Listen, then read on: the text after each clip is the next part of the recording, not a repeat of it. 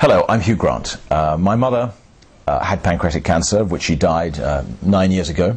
And although at the time the doctors were fantastic in explaining the disease and the possible treatments, we did wish at the time for as much information as we could get. In particular, it would have been great to have first-hand accounts from other people who'd suffered the disease or been close to the disease.